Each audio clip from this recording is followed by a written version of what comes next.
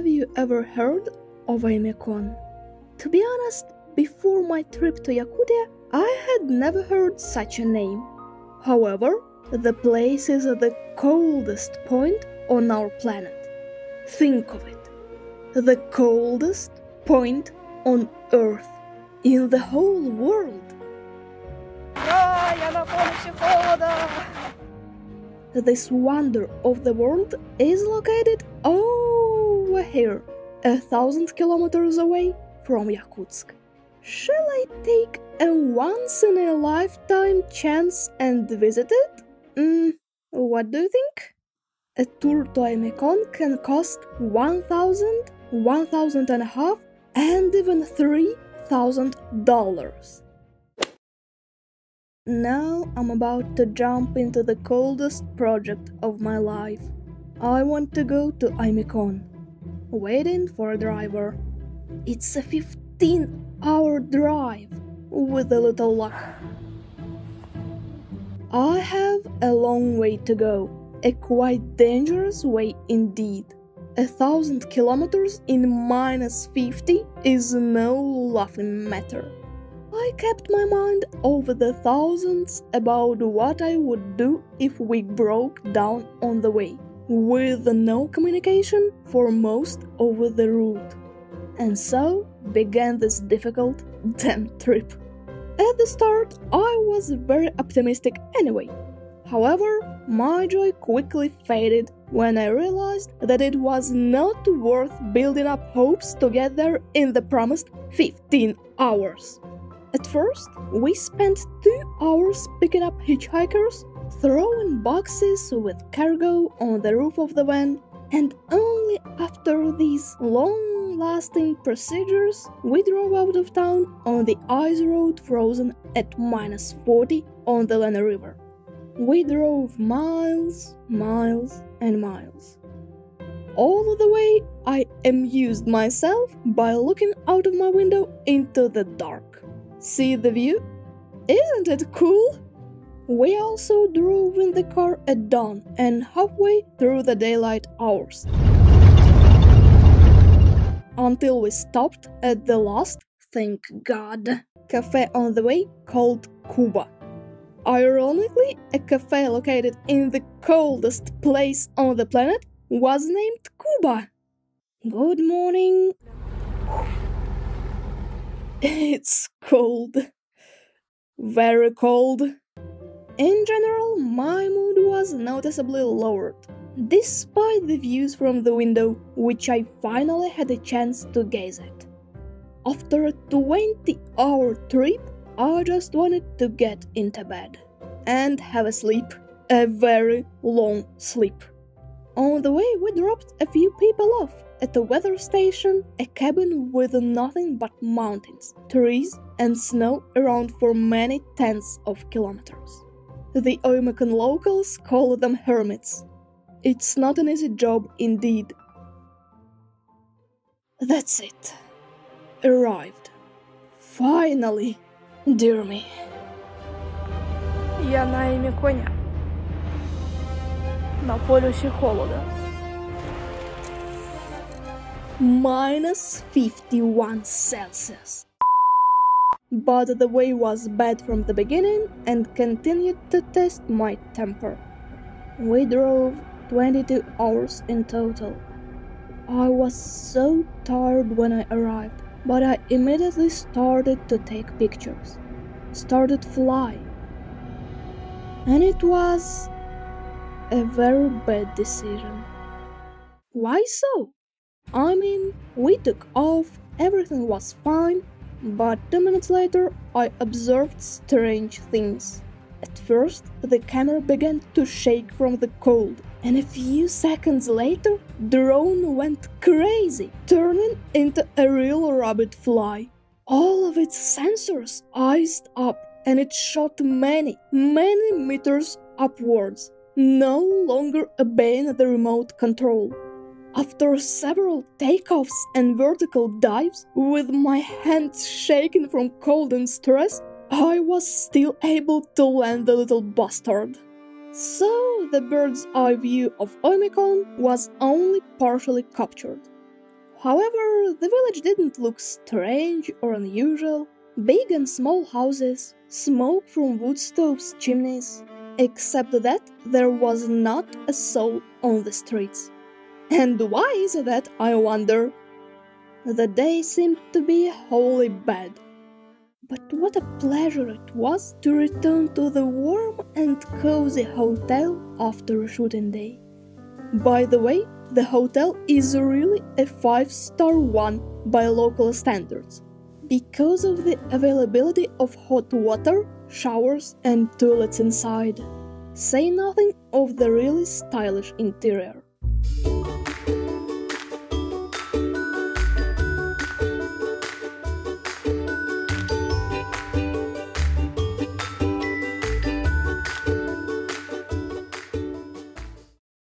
It's very surprising that people come here from all over the world.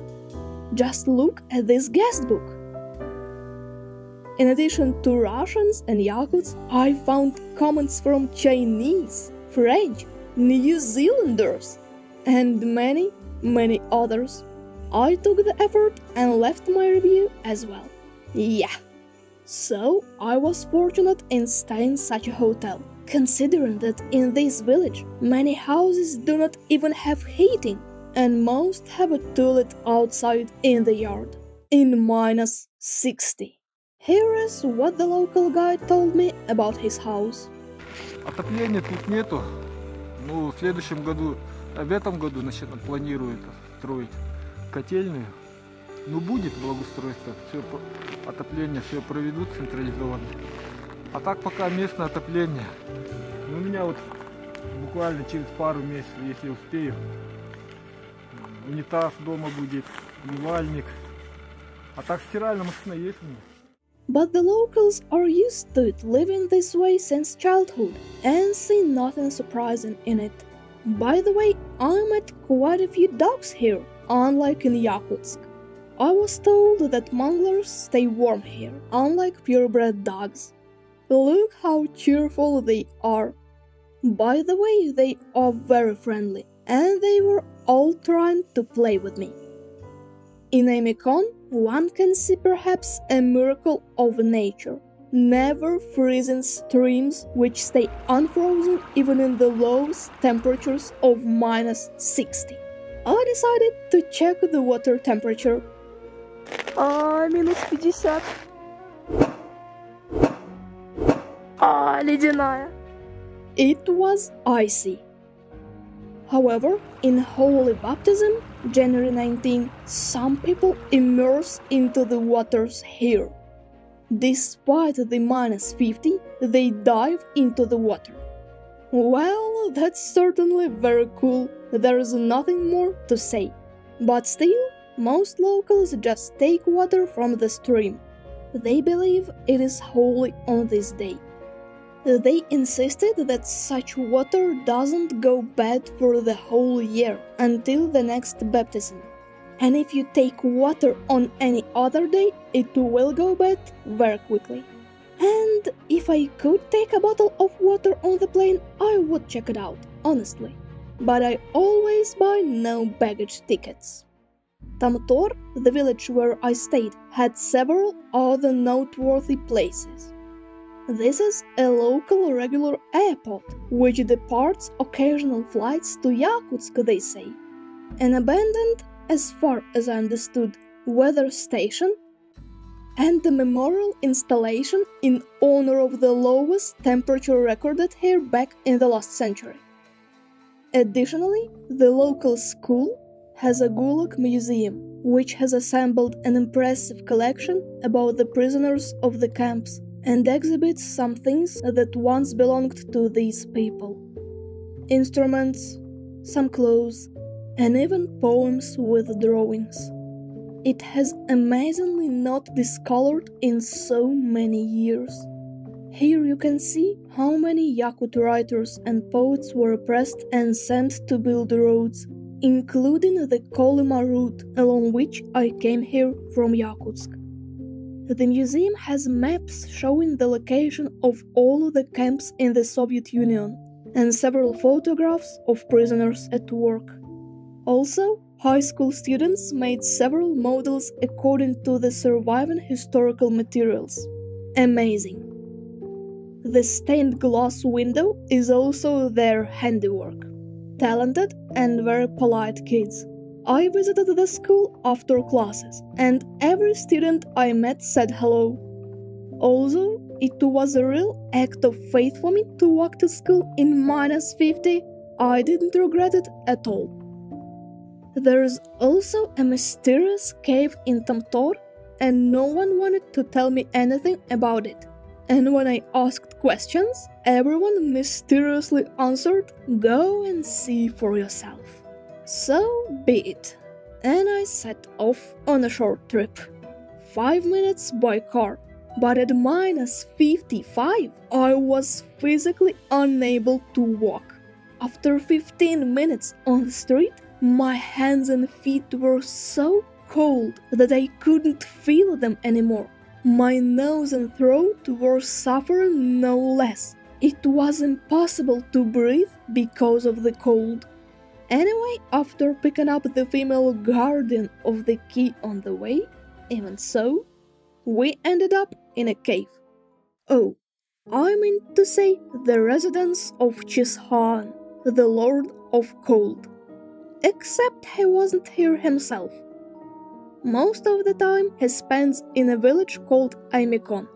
Indeed, Oimyakon is a small village that is part of the huge Oimyakon region, which for simplicity is also called Oimyakon. The cave had many ice sculptures, but the main attraction, in my opinion, was the natural one. Just look at these magnificent snowflakes.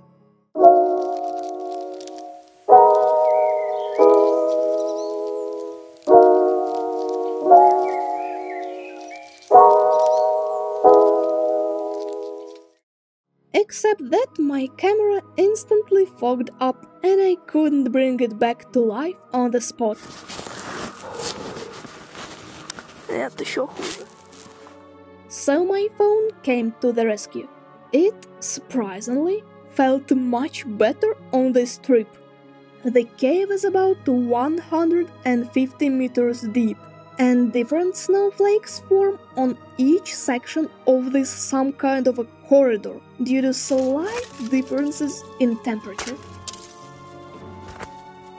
Cold pole is warm. For some reason, the warm place is the residence of the Lord of Cold. Да, держит температуру.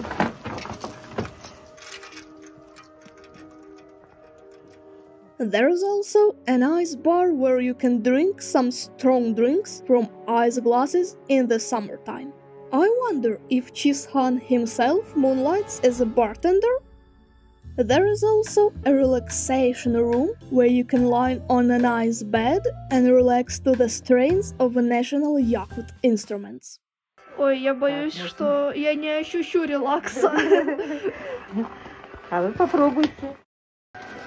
Релаксация. Sure enough, but lying on the ice at -10 didn't seem like a very good idea, in fact.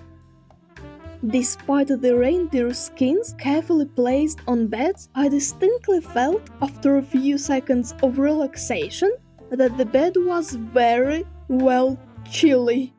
Холодно релаксировать. All in all, it's cool in here. Far too much.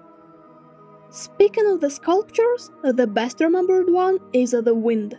The author decided to visualize some natural phenomena, and the wind was the first of such sculptures. Now they work on other sculptures. Then I went to the wish-granting area and asked the sacred owl for something very important. Here she is, my bird of good luck.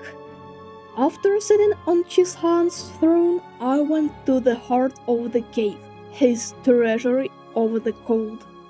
Да, и 3-4, даже 5-6 лет тому назад, когда все было нормально, съезжали все Деды Морозы, они переносили все холод, и, чисто по сказке они передают холод, и Chyshaan хранит на этом месте холод до конца ноября месяца.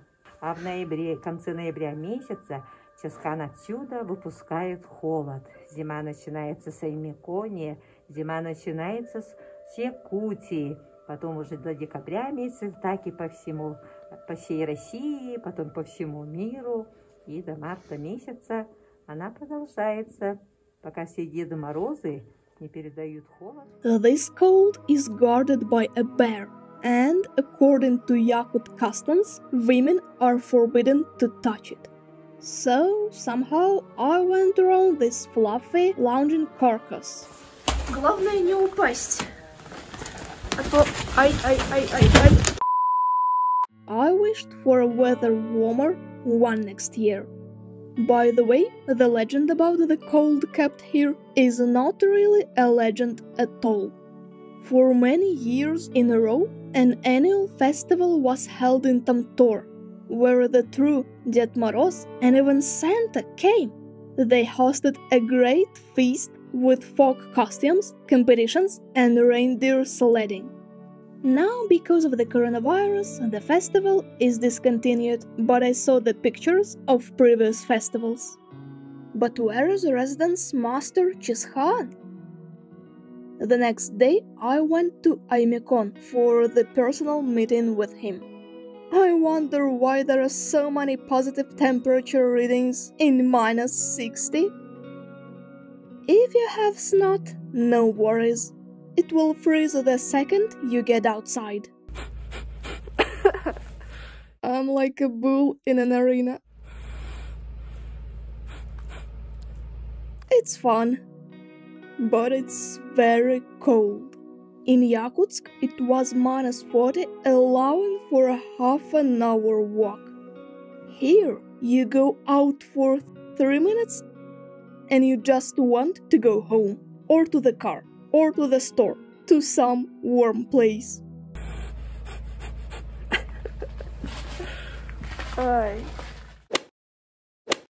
Back to Oimyakon. The road to is fabulously beautiful. Too bad it's very, very uneven. I've never seen such a winter anywhere, indeed. Everything is completely white. Mountains, trees, even the Christmas trees are covered with snow from toe to crown. And on the way, I even met a few birds making a nest here. And I was puzzled. There's almost no wildlife. Even the common bird surprises as the eighth wonder of the world.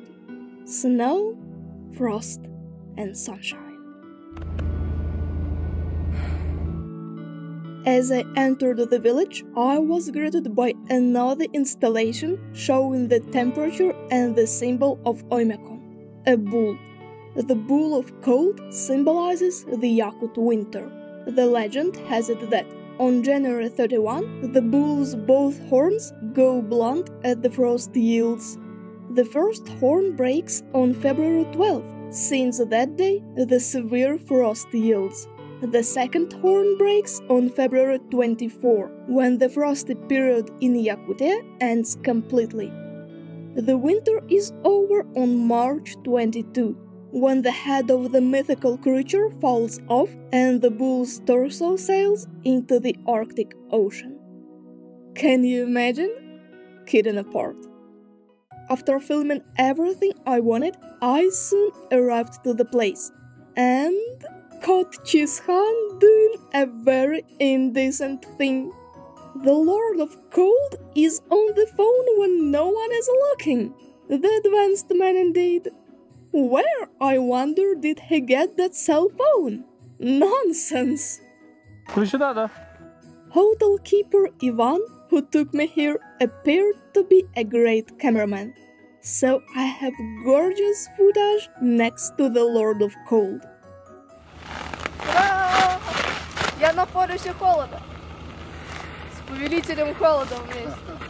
А можно посох подержать? Или он волшебный? I also took away his stuff for a while. Давно было -71? О, это вот давно. Начало прошлого века.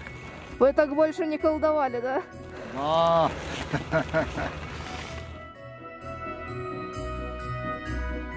А почему вас нет в вашей резиденции в Tomtoре? Ну, в основном вот основной поток туристов, да, гостей сюда едет. Поэтому мне приходится здесь стоять и встречать, как вас. Понятно. А я-то думала, там зайду, на троне сидит повелитель холода. Да, у меня там же летом я там переселяюсь. Хранить холод, мировой холод хранить там. Прям в пещере живете. Здорово. Сейчас, пока зима, Chyshaan вольный как бы. Вот матушке земле очень нужен холод. Без холода никак. Поэтому вот есть такое понятие, да? Ось земли держит холод. Пока есть холод, в мире, во всей планете Земля будет гармония, будет жизнь. Да, вы у нас за это ответственный. Да, не только я, мы все жители планеты. Всем послание передает всем повелитель мое послание. холода. Послание вот такое. Спасибо большое. Пожалуйста. After listening to the heartfelt speech, I couldn't help but take a picture in front of the spectacular inscription of love in Oimyakon. By the way, Chyshaan himself wished me luck with this channel. How does he even know what YouTube is? After hugging each other goodbye, we drove back, stumbling upon a herd of Yakut horses, standing awry by the road on the way. Great piece of luck. I really wanted to see them since my arrival in Yakutsk, and here they are, grazing 30 meters away from me. Admittedly, I could go to a local farm and look at horses, cows and deer, but the problem is that each such trip costs many hundreds of dollars. The chances of seeing horses on the road to Chyshaan were 1 to 2. And I got lucky, as I said. Hooray! Except it wasn't that easy. As soon as we got out of the car, they galloped onward. Challenge accepted. Выезжаем на охоту за якутскими лошадями. Ой. На видео охоту, разумеется. We jumped into the car and drove after them. And... Мы догнали якутских лошадей. yeah, they stopped running away. Look at them, how cute they are. They look like fat ponies. In winter they sleep standing up to stay warm. They're digging with their hoof to find food. Digging! That's great. It's not like coming to the farm. It's chasing horses in the woods. I really wanted to pet one of them, and has probably pestered every horse in the band.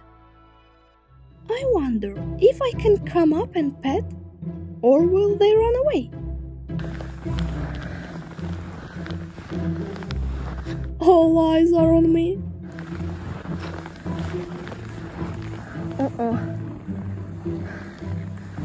Ой-ой. No, they don't seem to want to be stroked. And you... come here. Let me stroke you. Won't come?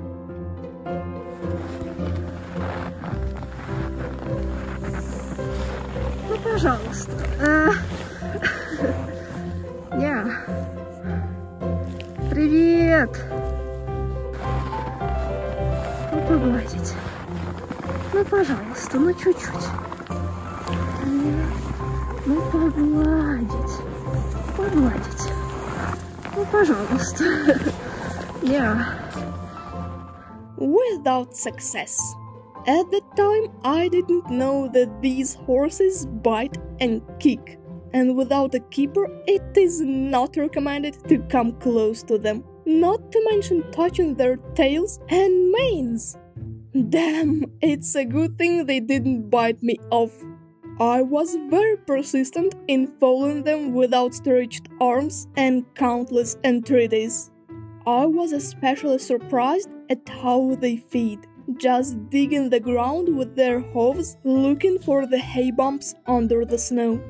It's amazing, of course, how hardy these animals are. In winter, they feel comfort at -60, and in summer at +40. They can endure a temperature difference of 100 degrees Celsius. Funny butts. They turned at me like that. Funny. Very cold. I took pictures of Yakut horses, however. Cold. Getting in the car right away. Then Ivan took me to the hillside with a gorgeous view of Tomtor.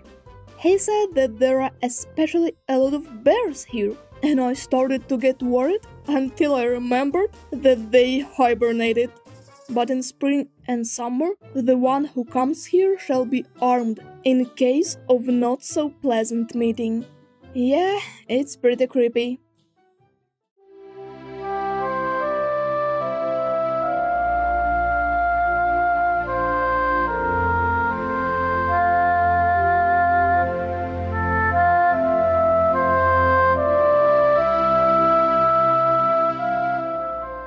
But my plans were not only to take pictures of the village from above, since Fly failed to do it, but also do the most important experiment, to shoot a nice salute using boiling water at the pole of cold. It should be very cool and eye-filling. With the view like that, and that sunshine, it should work. However, the matter has ins and outs. The hotel keeper said we should have practiced near the house to make it nice, or at least somehow acceptable. Oops. I only have 2 tries of water with me, so let's forget about practice. Okay. 3, 2, 1. Четко. Получилось? Ага, четко. Wow! I think it's super beautiful. But Ivan said that the water should be sprinkled in a different way. Hello, darkness, my old friend. I'll have to try harder. So, after explanations, I tried again. Ага, снимаю. Wow! Класс. Much cooler than the first time.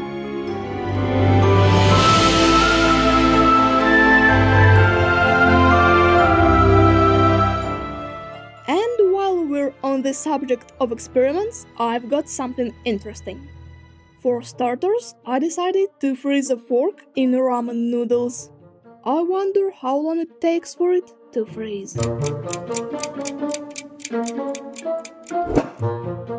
Well, are we freezing the noodles? That's what happened to it. When I froze the water in Yakutsk, it took me about an hour at -40. Quite a bit of time. Yeah, it has frozen. What about the fruit?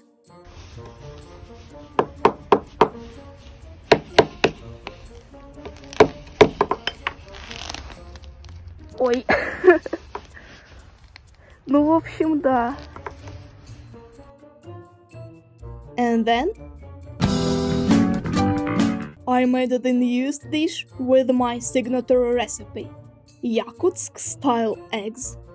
The broken egg has been outside for about 10 minutes, and here is the after effect. That's about the kind of food we had in our school cafeteria.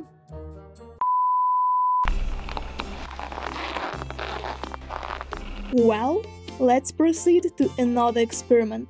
What happens if you pour boiling water on a rag? Let's wait a few seconds.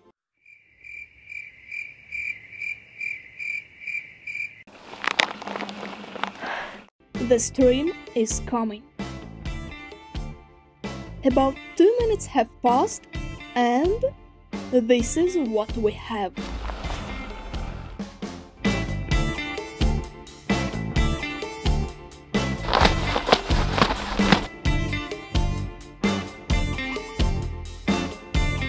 The hotel keeper is going to kill me.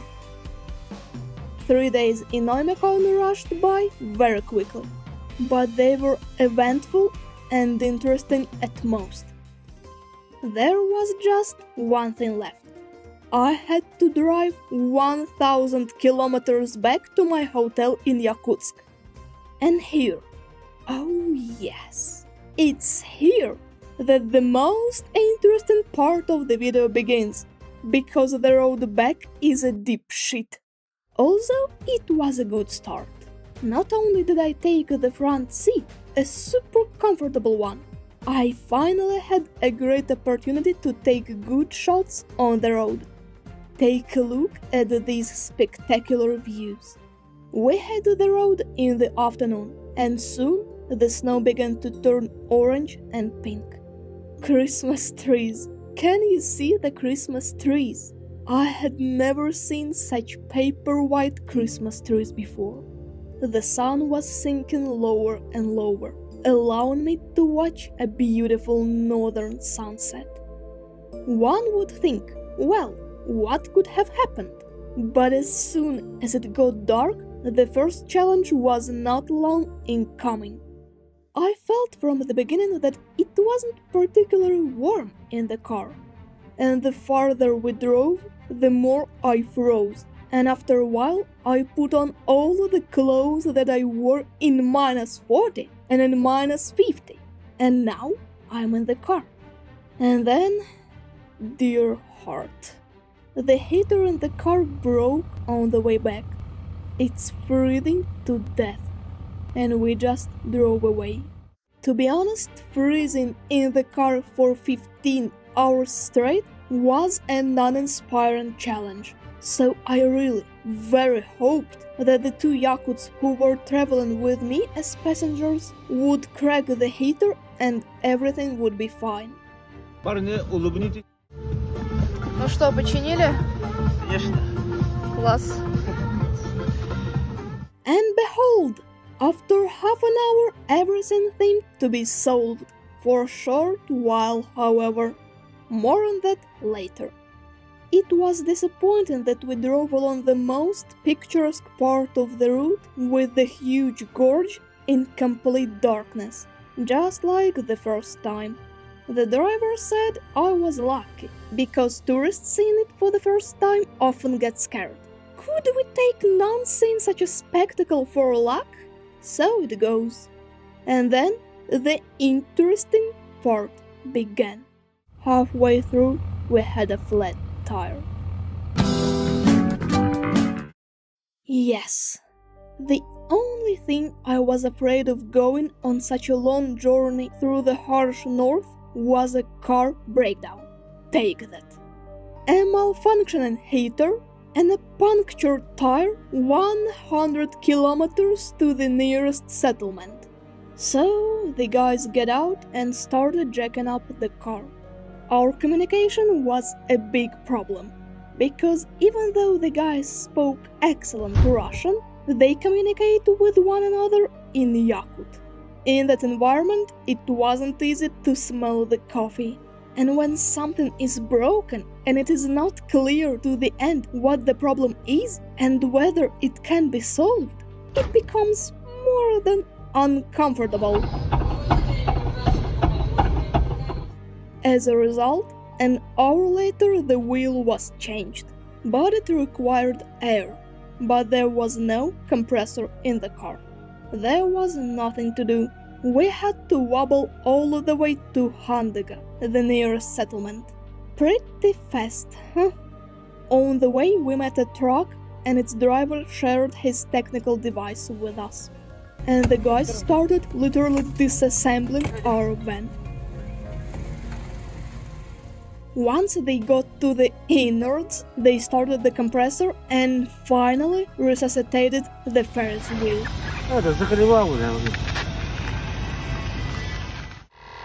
Это будет крутая история. Finally, when the car was restored to its former appearance, I thought I could breathe easy. But nothing of the kind. Ну что, доедем с таким или нет? Впереди целая ночь, А потом целый день, да? We had to find a new spare wheel somewhere, in case we had another tire flat. It was night time. Be exact, 2 a.m. And the search dragged on for another hour. My god, what have I done? We first went to some kind of tire shop, but no one picked up the phone at this hour to run out and patch a flat tire. Then, in Handega, we waited for someone to bring it. Eventually, a car came, but without a wheel. Super. And by the local Yakut tradition, the driver went to placate the spirits with pancakes, which he left for them in the snow. Very promising, isn't it? The day was breaking, and we drove up to Lena. Good news, since Yakutsk is not far from it. Here it is, the city. We made it, unharmed and almost unfrozen. Can you believe it? And the final question is simple. Was it worth it? Hell yeah! The trip to Oimyakon was unforgettable adventure with a good ending. And this is the most important thing. Feel my emotions when I saw the hotel door in front of me. Господи, я дома.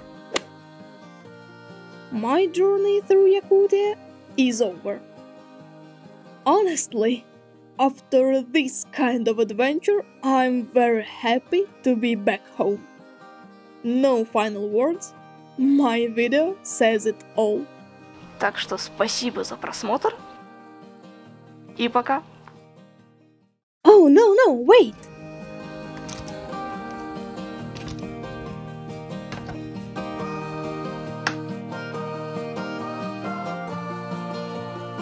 Забирай.